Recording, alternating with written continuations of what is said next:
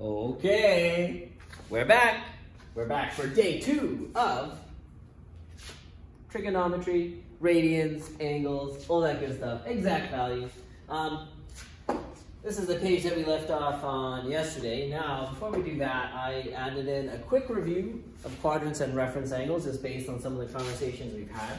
So this was something you learned in grade 11. However, now we're doing it with radians, so it might look a little different, but it's still actually the same thing. So when you're in quadrant 1 and you're drawing your terminal arm, okay, from there to there, that's going to be your reference angle. Okay, now also, when we're trying to measure a rotation, we generally call the rotation theta. So in quadrant 1, any angle that's a reference angle is the theta value you're looking for.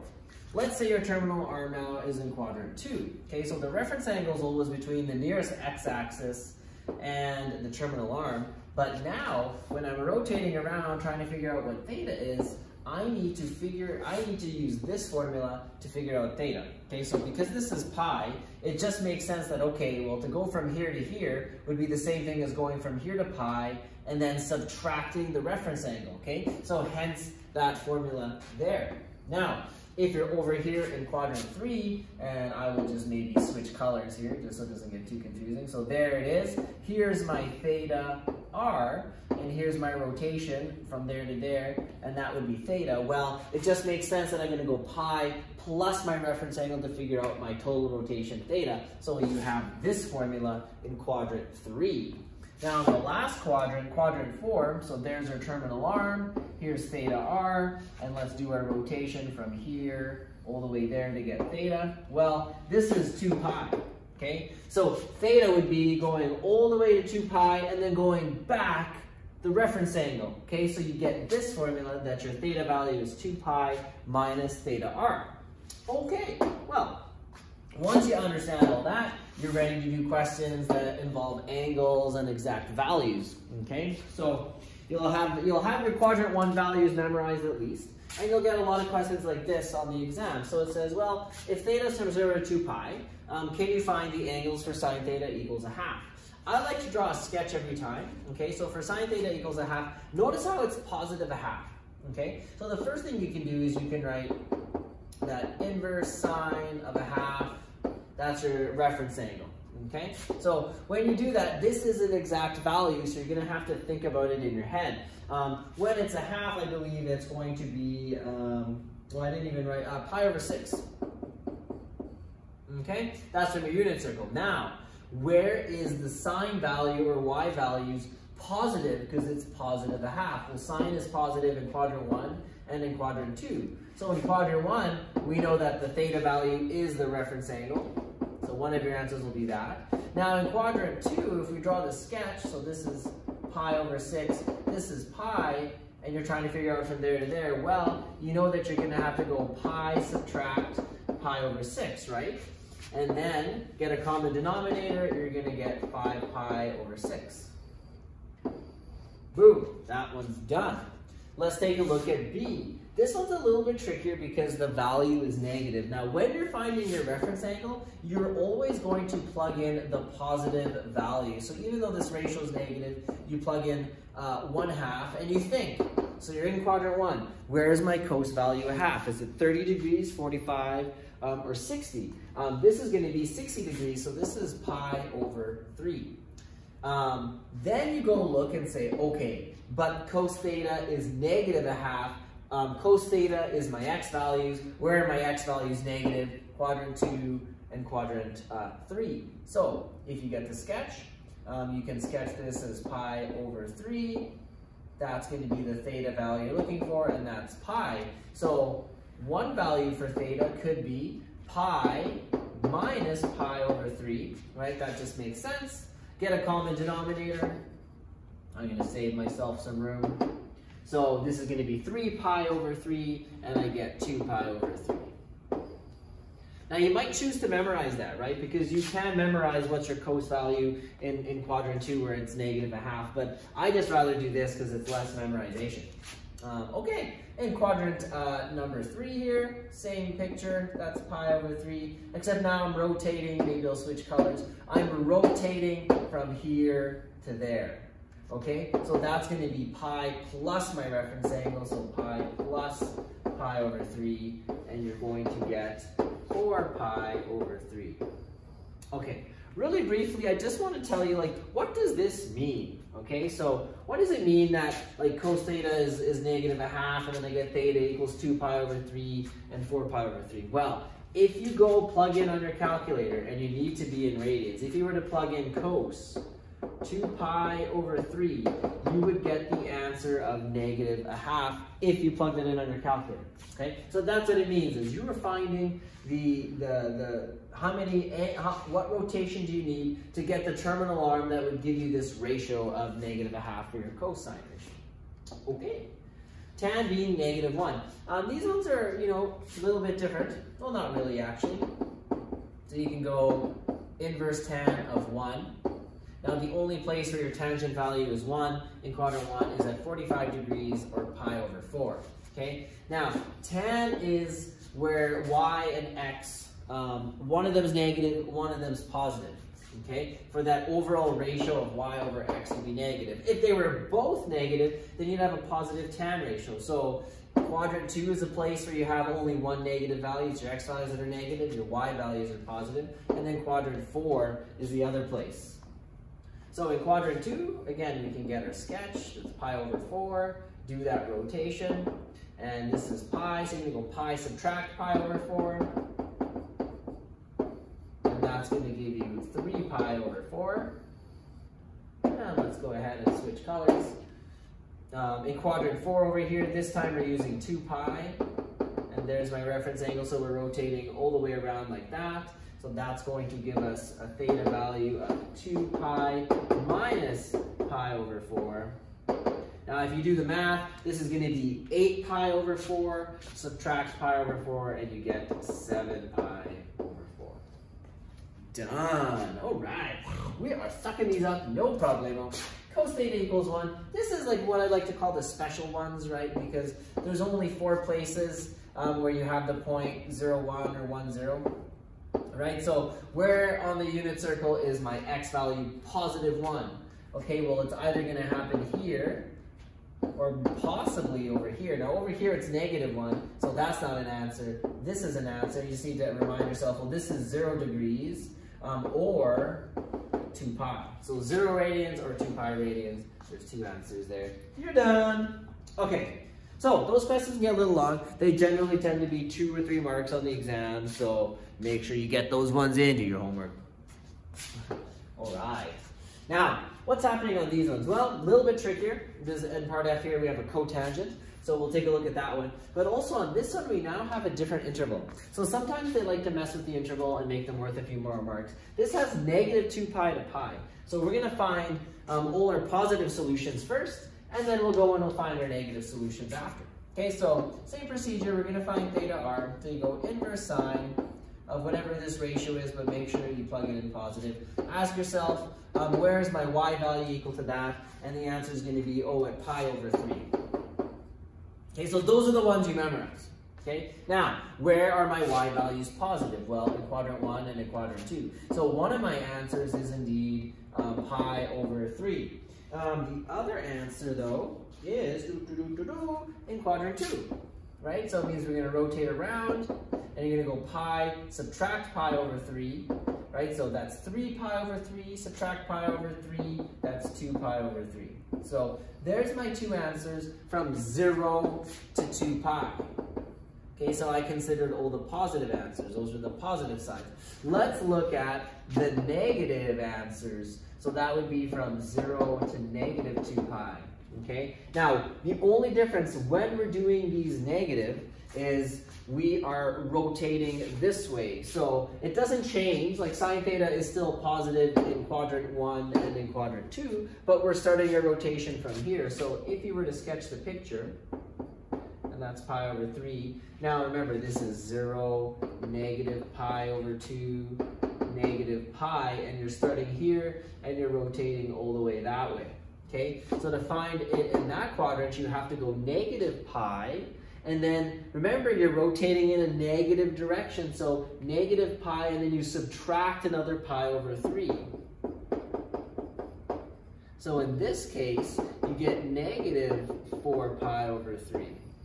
Well, that's interesting. Let's try, I just thought it was interesting, that was funny. Let's try the other one. So over here, remember this is pi over 3. This is negative, oh geez, what is it? 3 pi over 2. And this is negative 2 pi, right? So we're rotating from here all the way to there. Now, in this quadrant, how would you figure out like from here to here? Well, you could go from 0 to negative 2 pi, and then because you're moving backwards to meet the terminal arm, you're going to add pi over 3. So we're going to go negative 2 pi plus pi over 3. Get a common denominator. This is going to be multiplied by 3 over 3, so you get negative 6 pi over 3. Plus that, so you get negative 5 pi over 3. Now, that's all fine and dandy, okay, that we get these answers when we're in the negative side. The question is, do you need to do all this work? Okay, the answer is maybe. Okay, so I like to do the work because then you actually understand what you're doing. Like you're rotating from here, you're going in a negative direction. That all makes sense. So I encourage you to do it this way. However, there is a shortcut, and I don't mind the shortcut as long as you understand this. And the shortcut is this. Just use coterminal angles to find them. Okay, so find your positive angles, and then you know these angles here are the same as these ones, right? They're just coterminal. You're just moving in the other direction to get there, but the angles themselves have not moved. I should say the terminal arms haven't moved, right? Just the way we're getting to them has. So you can use coterminal angles, right? Just subtract 2 pi. So if you want to get these two answers, take your first two answers here and subtract 2 pi. So just go pi over 3 subtract 2 pi. Now get a common denominator. So this is going to be 6 pi over 3. And then you're going to get pi over 3 subtract 6 pi over 3. You get negative 5 pi over 3. Ooh, that's where that one came from, right? Take your other answer, the 2 pi over 3. So 2 pi over 3, subtract 2 pi. Now, get a common denominator. This is 6 pi over 3, so you get negative 4 pi over 3. And let's go back and check. Aha! There it is. Okay? So you have 4 answers for this one. This would be a 4-mark question on the exam, and yes, sometimes it comes up like that. You just never know what you're going to get. Okay, I think we should deal with this this one that's cotangent. I'm just going to do some quick erasing here to get rid of this stuff. Okay, so pause the video if you didn't get it. Now, when we have a non-primary trig ratio, our strategy is that we are going to convert it to be a trig ratio we can deal with. So cotangent is related to tangent. If you do the reciprocal of that ratio, you will have what tangent was. So I'm looking for where tangent was equal to the square root of 3. Now, I do recommend on the unit circle that you memorize. So you got pi over 6, pi over 4, pi over 3. The tan values go 1 over square root 3 for that one. This one is 1, and this one here is square root 3. So there's sort of a pattern, right? It's 1 over square root 3, 1, so the numerator 1, and then the next one's the denominator. So that's how I used to remember.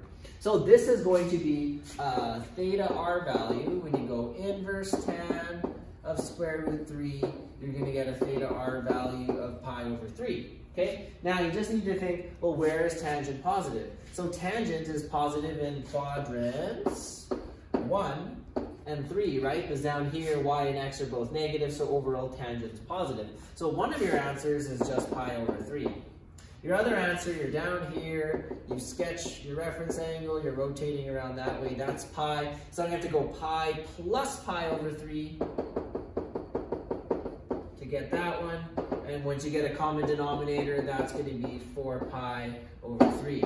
Well, there's your two answers, and you're done. Kablamo! Perfect! That was really hard.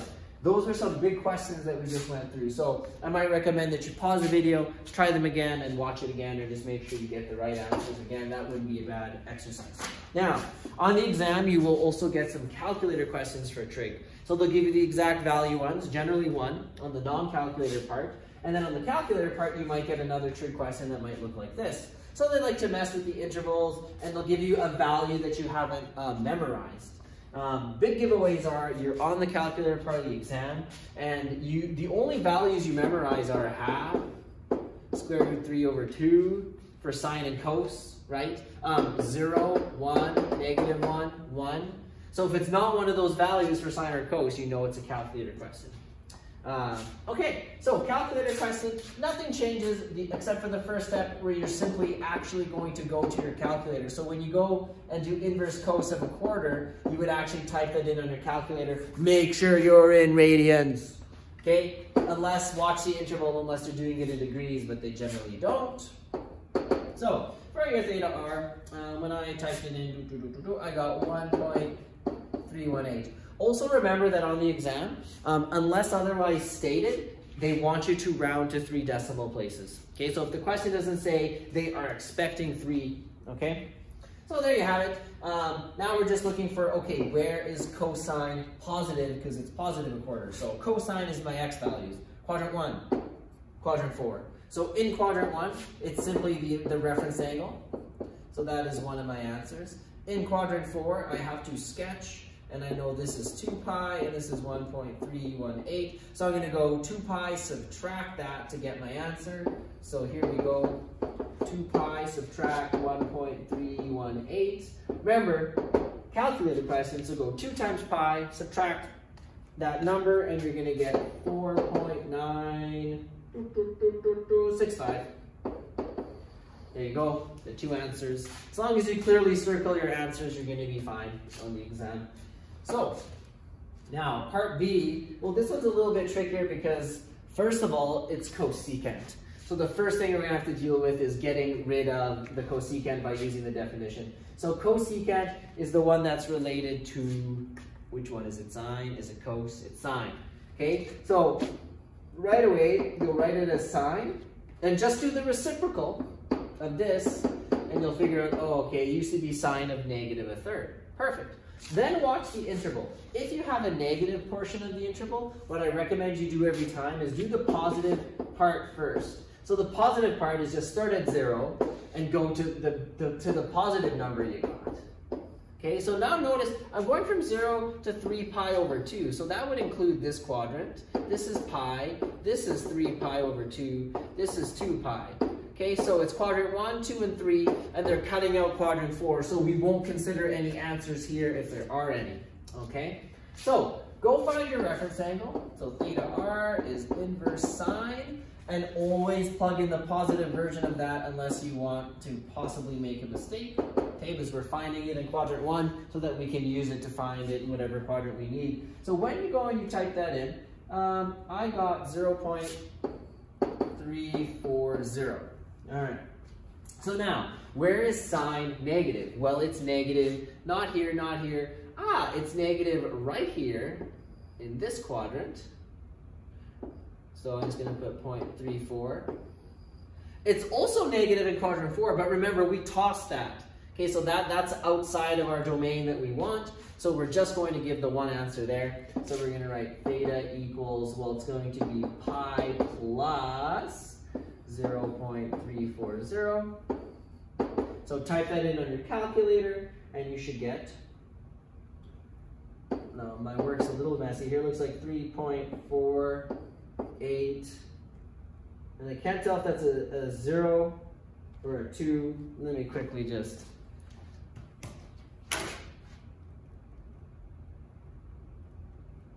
it's a 348, is it a 1? Okay, I'm not sure if I didn't use the pi button, so hopefully that's okay.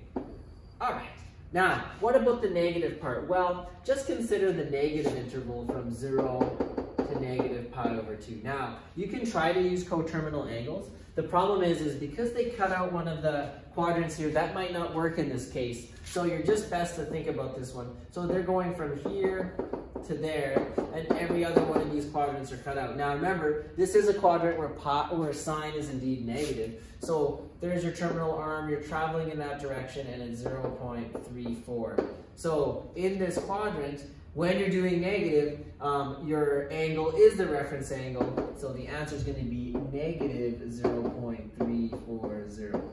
A little bit tricky, but there you have it, right? It's negative because you're traveling in the negative direction. Perfect.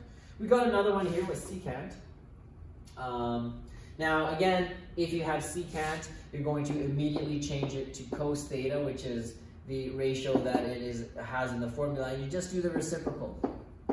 So it's 1 over 2.5. Now, we got that ugly. Yeah, let's do it because this will be good practice. So from negative 2 pi to 2 pi. So just first of all, consider from 0 to 2 pi. Okay, find your theta r by going inverse cos of whatever ratio it is. Type that in on your calculator, and you'll get 1.159. Okay, now where is cos theta positive? Which quadrants? Where are my x values positive? Quadrant 1 and quadrant 4. So in quadrant 1, we get 1.159. In quadrant 4, if we quickly sketch the picture, so this is 2 pi. We're going to rotate from there to there. So we're going to go 2 pi subtract. So go 2 pi subtract 1.159, and you're going to get 5.124. All right, so there's the answers from 0 to 2 pi. Let's do our trick. So when we go from 0, or rather, when we go from negative 2 pi to 0, okay, so do the negative side, all we got to do is subtract 2 pi from both of those to get your answer. Okay, so here you go, subtract 2 pi, and subtract 2 pi.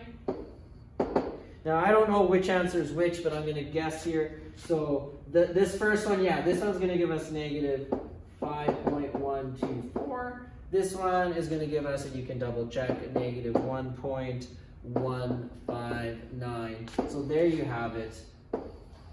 1, 2, 3, 4 answers. That would be all the work you need to show on the exam. So using coterminal angles is pretty important. Remember when I said coterminal angles is this easy concept that gets used all the time in trig? Well, I wasn't lying. I wouldn't lie to you guys. No, I wouldn't, unless I had a reason.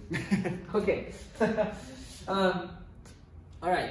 More questions. Yeah, you can get questions like this too. So sometimes they give you a coordinate and they might ask you to find some trig ratios or what have you. So in this particular question, they give us this and they say find tan theta.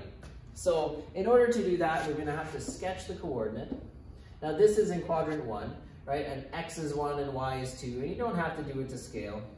So what I like to do is I'll just go 1, 2, drop that down, label that as 1, y value is 2. So that's 2, there's theta r, and we don't know the r value, right? The r value comes from this formula, Pythagoras, right? So you can go do 1 squared is 1, plus 2 squared, which is 4, is 5, and when you do the square root, you get the square root of 5.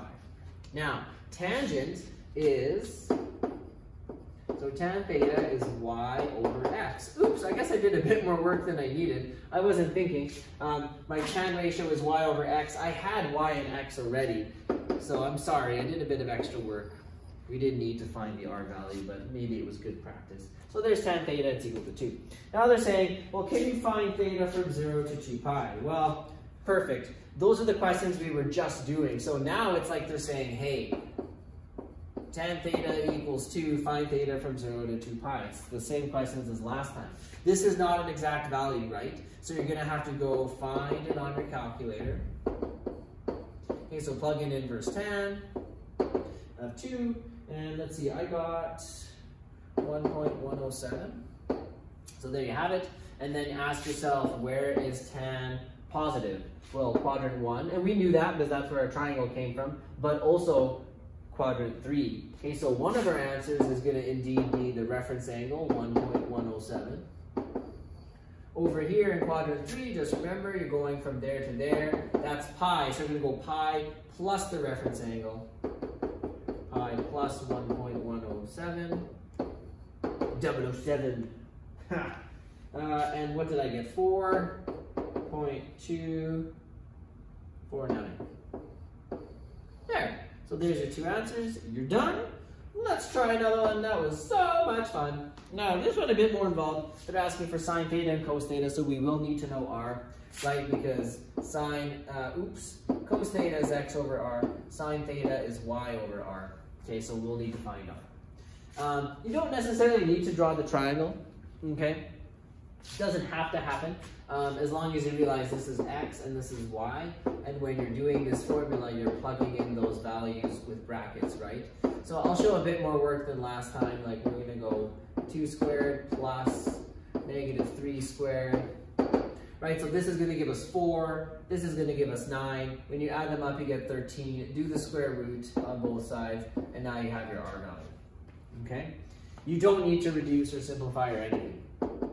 Then do your sine theta ratio. Be careful. What quadrant are you in when you have that point? So maybe it is a good idea to draw the picture, but when your x value is positive and your y value is negative, you are in quadrant 4. Okay? So your sine ratio should be negative because the y value is negative. So you're going to get negative 3 over square root 13. And then for cos, x value is positive, 2 over square root 13. Wonderful. Okay, now, for this question, finding theta from 0 to 2 pi. It doesn't really matter which ratio you use, okay? So you can use cos, okay? It really doesn't matter, but you gotta pick one. Now, I am gonna use cos because it's positive, and I think that's a little bit easier. So go find your reference angle. If you can do inverse cos of whatever ratio it was, obviously not an exact value. Make sure you're in radians. Just looking for my answer here. I got 0.983. Now, we need to go and consider where is cos positive? Let's see. Well, we know quadrant 1 and quadrant 4. Okay, so in quadrant 1, we have our answer.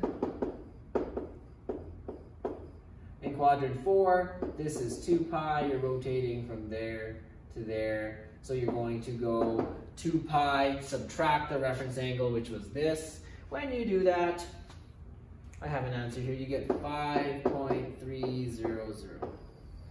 Done. Got your 2 answers. Make sure you circle them. Indication on the exam of where your final answer is. You know, I really don't feel like doing this one. It's too much. We've done so much already. Let's just leave it at that. And you know what? I'll turn it into a try it yourself. If you want to try this one, I have the answers here. I did it before. So for part C, you're going to get theta equals 0.983.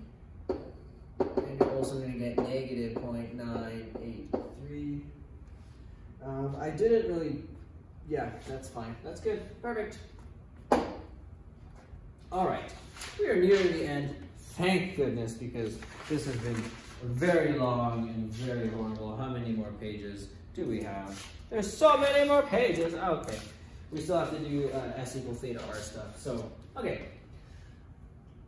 It's another question. They love doing this question on the exam for a couple of reasons. So they give you a cos ratio, or they give you a ratio. It could be sine, cos, or tan. They give you a ratio, and they say, well, what are the other trig ratios? So it's similar to this question, except this question they're giving you the point on the terminal arm, and this question they're not giving you the point on the terminal arm, they're giving you one of the ratios. Just remember that cos is x over r, so the x value is -2, the r value is 3. So basically they're setting you up in such a way that you can figure out, well, where is cos,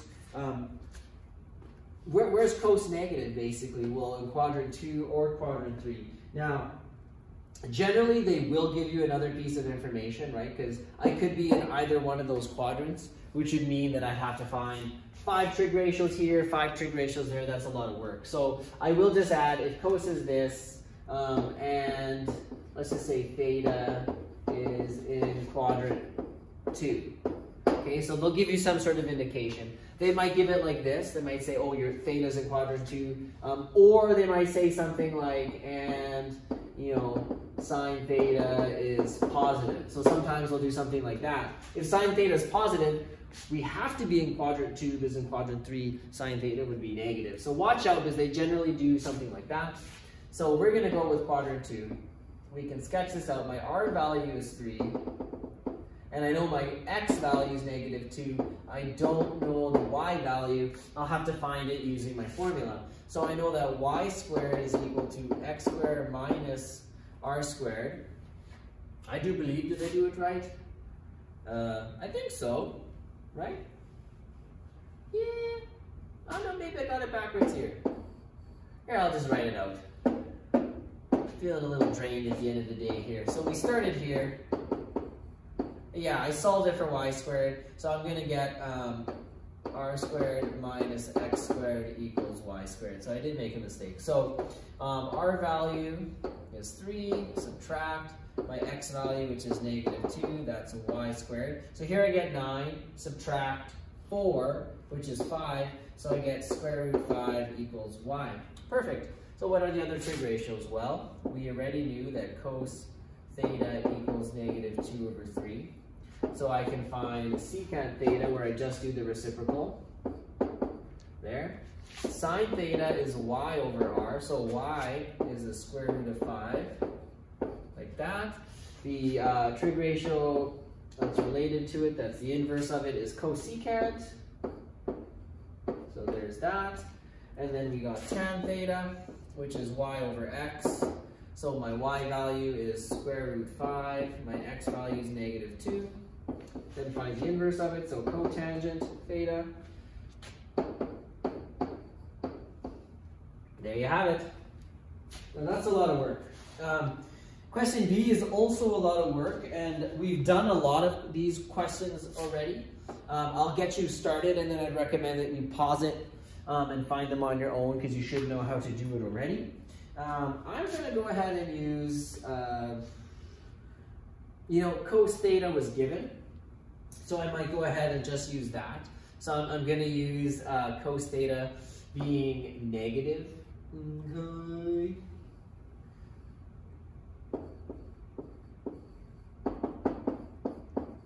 So find your reference angle. Now I'm just going to quickly double check this one just to make sure if I can figure out how to get this calculator that has the buttons all faded into radians, which I might not be successful at. Oh boy, maybe? No, degrees, radians, perfect. Okay, so inverse cos of 2/3. Yeah, I just wanted to be sure, but I was missing a decimal, so it's 0.841. Okay, so once you have that, you're going to be looking from 0 to 2 pi.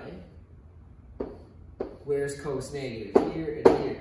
Okay, so go find your angles, right? Go draw it out. You're finding this one, that's pi. You're finding that one. Okay, pause the video, try it out, then use coterminal angles to find it on the interval of -2 pi to 0. So all your final answers are this. You're going to get, now granted, I'm sorry, I'm going to use this value. That's the value I had in my notes. I know it's slightly off, I rounded incorrectly, so my numbers are going to be slightly different than yours. So there's the first one. You're also going to get 3.98, and then you're going to get -3.98, and then you're going to get -2.3. Perfect. There's all the answers. All right.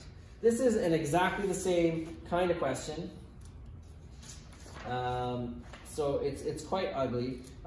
Let's see. What do they want? The nearest tenth, determine the possible values. Yeah, I think we can safely skip this one.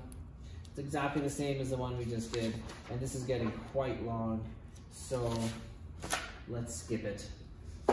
Some more, try it yourselves. We can skip it. We've done lots of those now. The final topic. I would like to do the final topic. It's very short. It involves our formula S equals theta R. Okay, and they on every exam for the last like 5 or 6 years, they've always had some kind of question on the calculator part of the exam that has to do with this. Okay, so the arc length is just, arc means a curved length. So the arc length S is described by this formula theta times R. Okay, when we're on the unit circle, we know that R is equal to 1, but it scales up for other circles, so the formula works everywhere. Yeah, we said that 1 radian is when s equals r. That was the measure of 1 radian. What you need to be sure in these questions is that your units will match, okay? So make sure that units are matching and you should be okay. If you were to rearrange this formula, you could actually solve for theta. So if you take s equal theta r and just solve it for theta, you're going to get that s divided by r is equal to theta. So there's the other one. Okay, there's the formula again. Yeah, if you're going to go use it, just be careful. Everything needs to be in radians, so watch out for that, because every once in a while they try to sneak it in on you in degrees. And we've got a couple questions here. So here's question number 1. It says, if a wheel of radius 40 centimeters rolls 3 meters, so notice the mismatch in units. Okay, so your units have to match. So you'll have to turn one of them into meters or the other one into centimeters. It doesn't matter as long as they match. What is the angle of rotation in degrees? Remember, when we find theta, so when we go theta equals s over r, we will need to remember that it gives it to us in radians, but they want it in degrees, so we'll have to convert. So there's lots of things going on in this question. Let's see, I'm going to convert meters into centimeters, so that's the same thing as 300 centimeters. So the radius of a wheel is 40. So r is 40 centimeters, and it rolls 3 meters. Well, rolls, that's the arc length, okay? So it rolls 3 meters, so the arc length s is 300, okay? So now you can go theta equals s over r, theta equals 300 over 40, you get 30 over 4, you get 7.5 radians. Which is a great intermediate step, but they want it in degrees. So just remember to get it in degrees, that was the first part of this lesson. You're going to go 7.5 times 180 divided by pi. So you can understand why they put these on the calculator part of the exam. You get 429.72 degrees. All done. Okay, part B, Ferris wheel question. Let's see, a Ferris wheel has a radius of 40 meters, so that would be r. And it rotates through an angle of 200 degrees. Be careful, that's theta. But remember, for our formula to work, it needs to be in radians. So we're going to convert it right away. We're going to times it by pi over 180. Plug that in on your calculator, and you're going to get 3.49 radians. Okay? And what are they going to be looking for? What is the arc length of the rotation? Perfect. Well, s equal theta r. We're looking for the arc length s, so we can simply plug everything in. So 3.49. We know r is 40. And we get 139.6 meters. That's a big rotation. That's a big Ferris wheel. Hooray. It sounds like so much fun. Whew! Guys, the last question. Now this one's kind of funky, but bear with me. So it says 2 cities are at the same longitude. City A is 29 degrees north. Now we need to draw a little sketch here. So just imagine this, and you know, the Earth is like a sphere, right? Okay, so imagine we superimpose our axis on the Earth. There's city A, there's the terminal arm. So it's at 29 degrees, so this is 29. North, right, so towards the north, so there you go. City B is 43 degrees south. So here's the south, here's city B, and we're going 49 degrees towards the south. If the Earth has a diameter of approximately 12,800 kilometers, well, why does that matter? So here's our Earth. So remember, this is the radius from there to there, right? So that's the radius. So if we cut that in two, we'll have the radius of our big giant sphere, big giant circle. You get 6,400 kilometers when we do that. Find the distance between the 2 cities. So the distance between the 2 cities, you'd have to travel along the curve, right? So that would be S, and this here would be theta. So theta is 29 plus 49, and I wrote that down somewhere, 72 degrees, right? We're going to have to get it in radians, so multiply by pi over 180, and I'll tell you, you get 1.2 radians. And they are looking for the distance, so s. So this is a fancy question where they're just asking for s equals theta r. So plug in your two numbers, 1.257 times the radius of the Earth. I love saying that, that sounds so fancy. The radius of the Earth, multiply them together, you get 8,042 kilometers. So you can see that's actually a pretty crazy question we just did, but there you have it. We are all done. I am so happy to be done. I'm not gonna lie, this is a massive lesson. So break the video up into chunks, man. You know, press pause, do your homework, be good. See you next time.